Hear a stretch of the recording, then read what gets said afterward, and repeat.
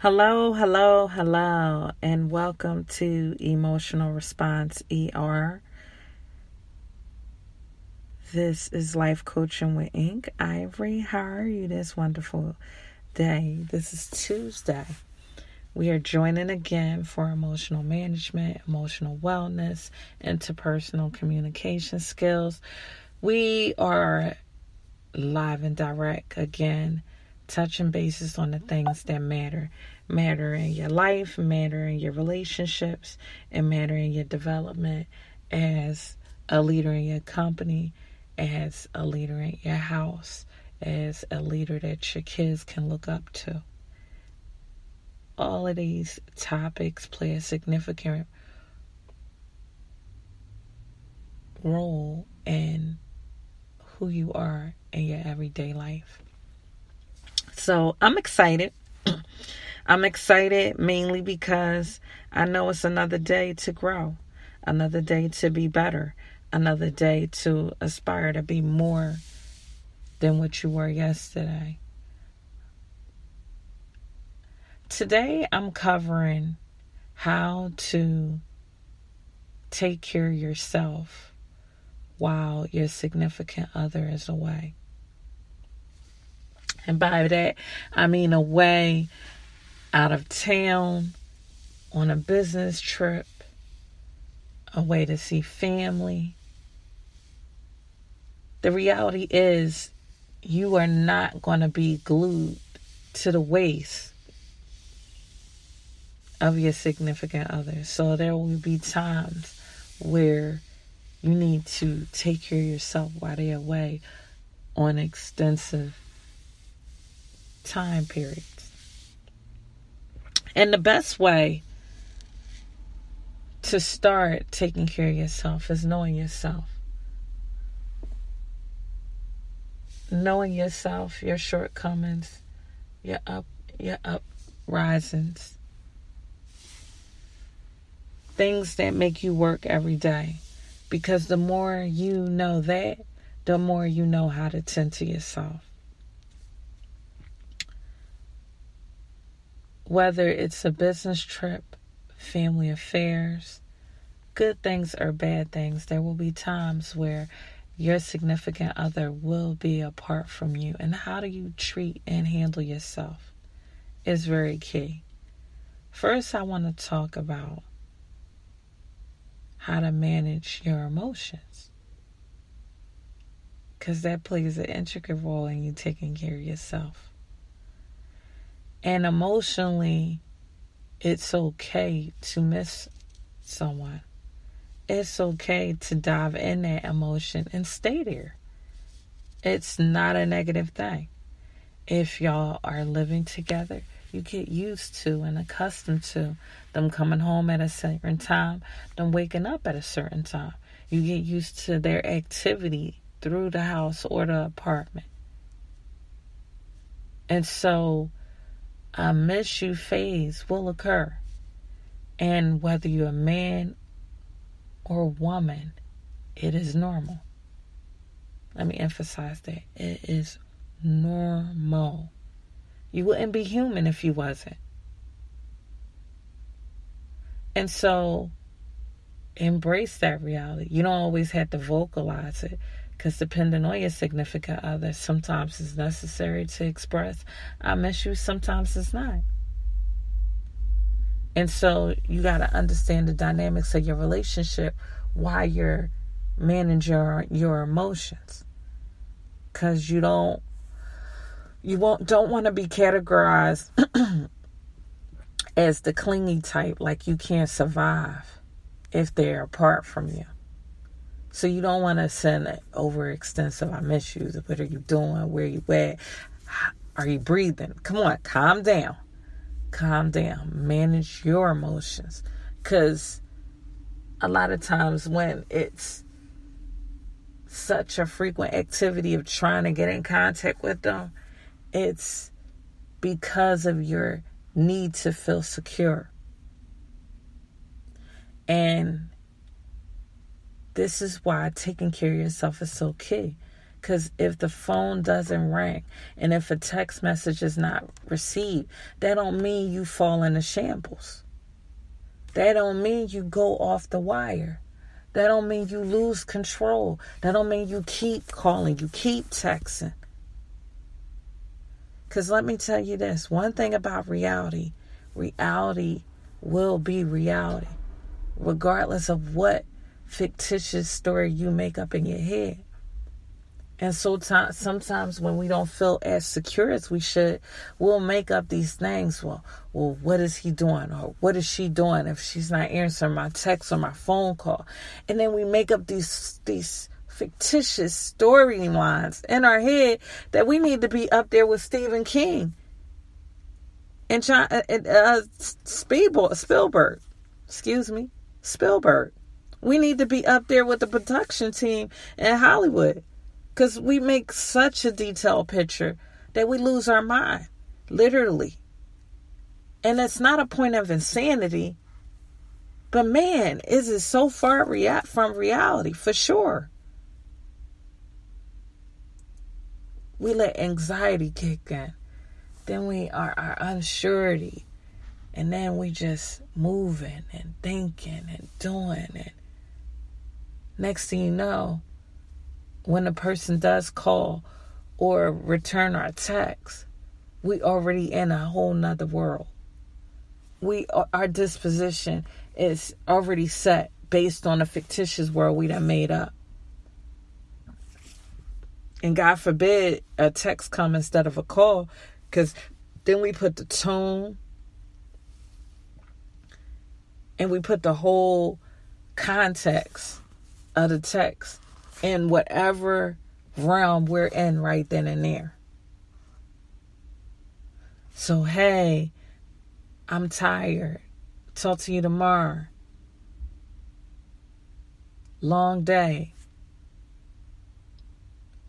We might interpret that, well, who is he with? Why he had to text me instead of call? Or who is she with? What is she doing? Why is she so tired? Work is not that deep. Calm down. Calm yourself. Take care of yourself. Mainly because you only have one body. Second, you only have one heart. Third, they are very fragile. As strong as we are, in the same breath, we are just as fragile. And our body can't house the intensity of certain emotions that we have.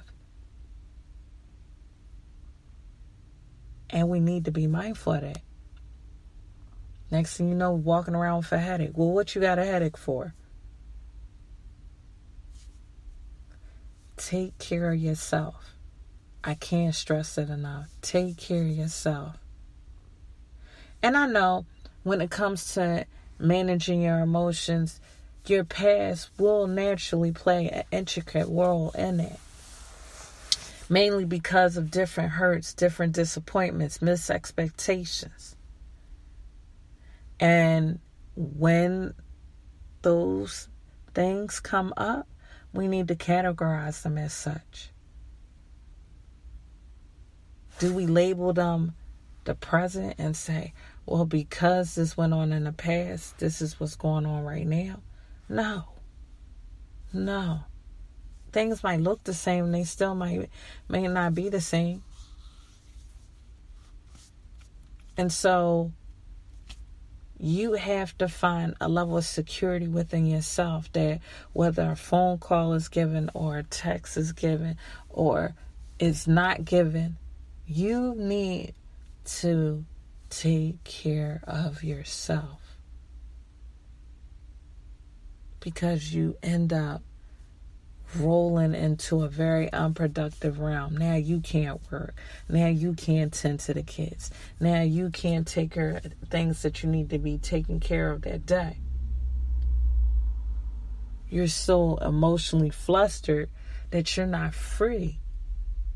You're not free to get the vibes that are going on in the world presently that could benefit you, that could benefit your future, that could benefit where you're going. And that's so key. That's so key. And so, as you turn down the intensity of your emotions, acknowledge what they are, acknowledge what's going on. I feel unsure because of this. I'm scared of this. I know me, and with my counseling, I can only give it as a suggestion, but there are many ways of how people cope through life and how people are productive in their life. But I know for me, surely, when I'm in shambles emotionally, whether I'm worrying, whether I'm anxious, whether I'm unsure, whether I don't feel as secure as I usually feel every day, I pray. I pray. And it helps you take care of yourself. Because you lean on someone else, which is God. You lean on God with your emotions. And you might say, well, I don't pray that much. Look, I'm the most non-traditional spiritual person. I'm very spiritual. But I'm not religious.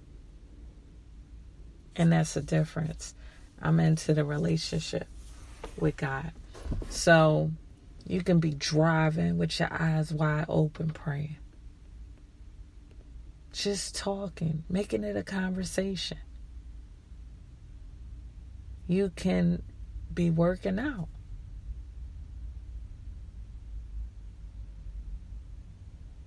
But you have to take care of yourself. And people do it in many ways. Meditation. I'm a firm believer in meditation. Meditation is like, imagine you're in a room full of helium balloons. And there's let's say 25 helium balloons floating in the air. Meditation is basically a matter of just pulling the strings of them balloons and wrapping them into a bundle and harnessing them and keeping them set in a certain place. They're not all over the place anymore. And that's kind of what it is with your thoughts. You got to bring your thoughts into captivity and calm down. And become centered enough to get present vibes, get on the right frequency where you can flourish in your everyday life. You don't have to be so deep like in your goals and your success. No, in your everyday life, in the next moment. You have to be present.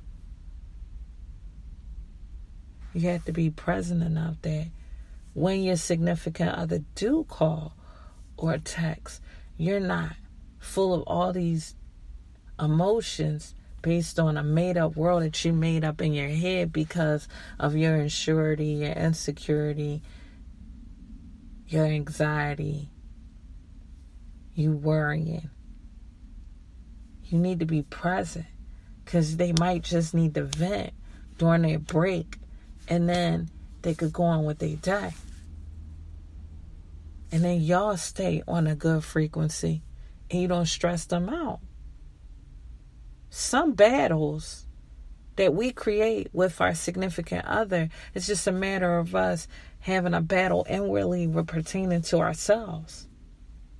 And we need to resolve it within ourselves so we can be more loving in our relationships. And until we identify that, we will constantly bring unnecessary tension, unnecessary friction, unnecessary drama into the relationship.